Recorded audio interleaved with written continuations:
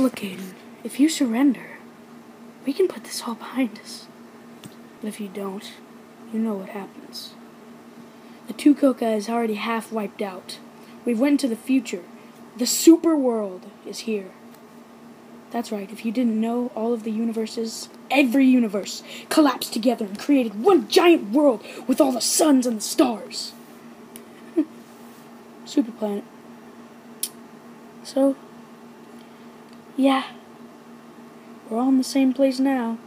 There's no way you can win. But hey, the Empire is getting medium-sized. Tucoca, small, and Resistance, fail. It's happening, and you can't stop me. Unless you say peace, and you want to join the Empire again, and you don't, and you freaking get the sword back, because Paul Monroe needs that sword.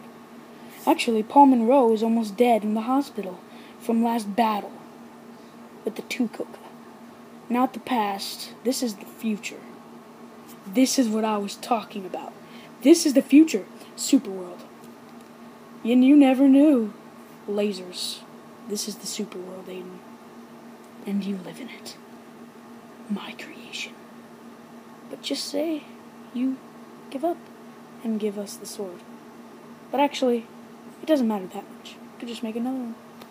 Look, we already made one. I'm not showing it, actually. But we already made another one. But still, maybe you should consider. Just a warning.